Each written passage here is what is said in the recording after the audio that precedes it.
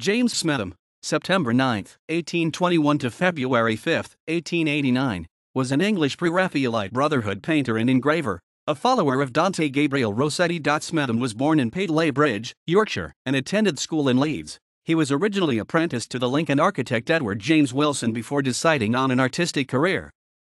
He studied at the Royal Academy, beginning in 1843. His modest early success as a portrait painter was stifled by the development of photography, a problem shared by other artists of the time. In 1851, Smetham took a teaching position at the Wesleyan Normal College in Westminster, and was the first drawing master for what would later become Westminster College, today part of Oxford Brookes University.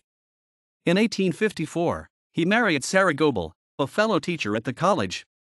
They would eventually have 6 children.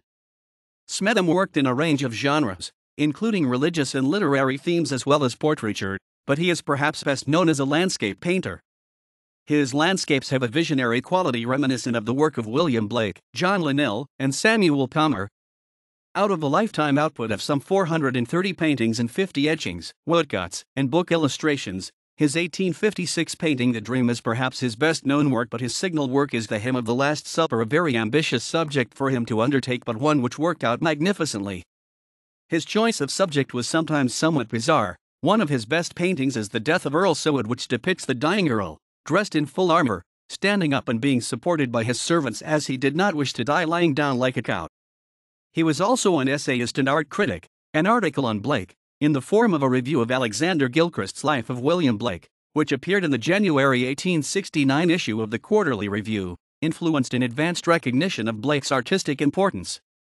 Other Smetham articles for the review were Religious Art in England, 1861, The Life and Times of Sir Joshua Reynolds, 1866, and Alexander Smith, 1868.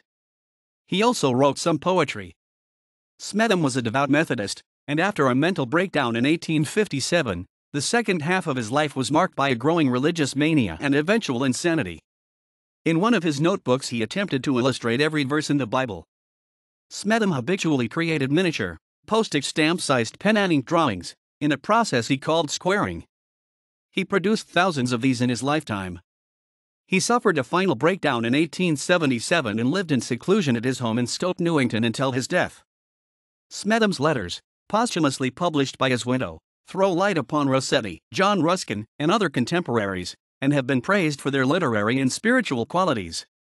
His surviving journals and notebooks show that Smetham practiced an almost stream of consciousness type of writing that he called ventilating, as a method of religious self-analysis.